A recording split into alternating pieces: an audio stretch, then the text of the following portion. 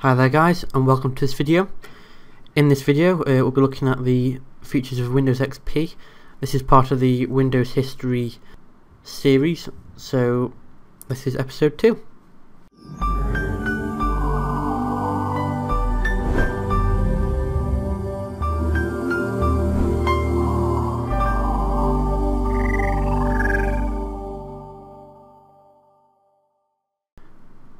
Okay, so Windows XP. Windows XP was one of the best operating systems out there for the time, and probably still is. Some people may agree with me on that, some people may not.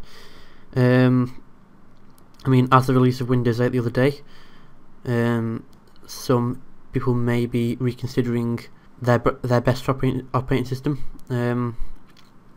But yeah, as I say, we're on XP, so this is installed in a virtual machine. I like XP. I think it's the best OS that Microsoft ever made. Better than Windows 7 in my opinion. Better than Windows 8, and definitely better than Vista.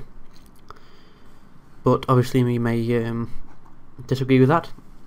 Okay, so in Windows XP, one of the newest, most update things was the new Luna UI. Okay, so that's like the blue taskbar, which could be customized by going into the appearance where it said Windows XP style. You could change it to say silver and it'd apply it. Okay, so you weren't stuck with the boring old classic style that you had in Windows 2000. Okay, so we put it back to the default blue. Okay, so basically that's just a Macintosh copycatting thing that Microsoft did, as they always do, and they still do. So yeah, also Windows XP had improved hardware support for the time. So as you would expect, XP supports the latest or the latest for the time, and the hardware devices at the time.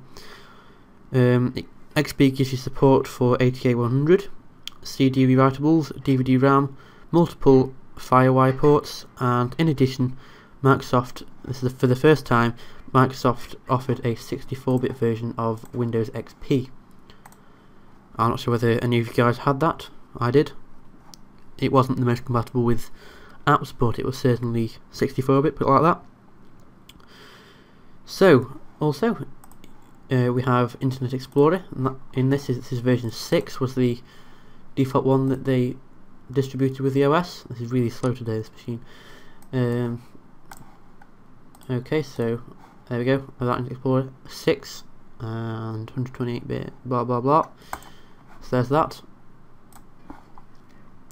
Okay, so there's that. In Windows XP, you had the Windows Media Player version 8. This one has been upgraded to version 11. Okay, but it still followed the same principle. Version 8 was the latest version at the time when it was released, back in 2001. Now, here's a cool feature in Windows XP. This is something that they brought in from, well, this is a new feature rather than it wasn't in 2000. Say if you had a problem with a device in the device manager, they allowed you to then roll back the driver. So it'll say, are you sure you want to roll back the device driver? I'll click no for now, but what it did is it meant that if any device was causing trouble because of a new driver that had been installed, you could roll it back and it would essentially go back to how it was. So you can sort of eliminate problems with devices that may cause your computer to fail.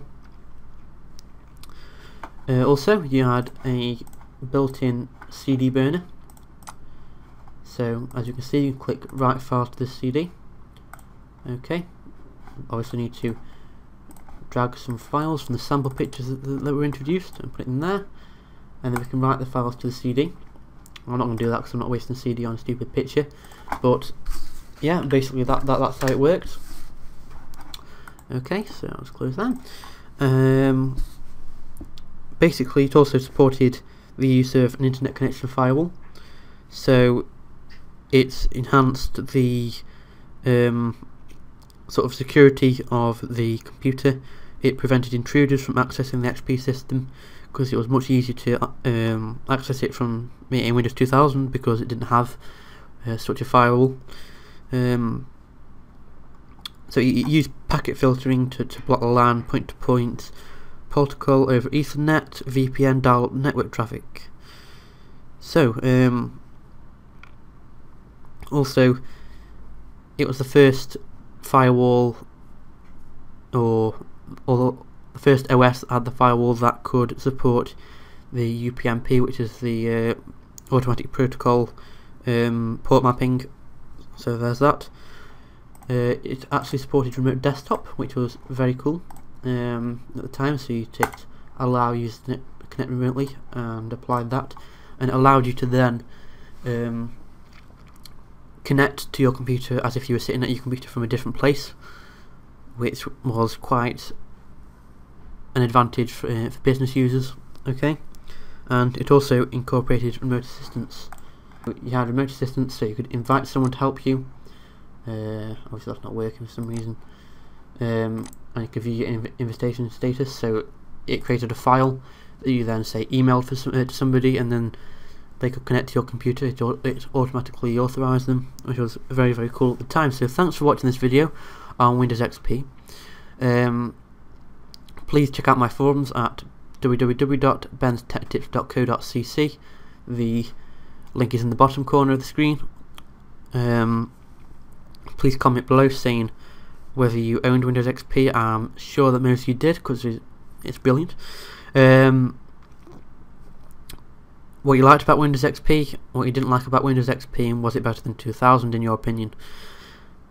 Okay then, so thanks for watching my video. Please like, rate, comment and subscribe. Yeah, please check out my forums and check out my Facebook page at facebook.com/BensTechTips.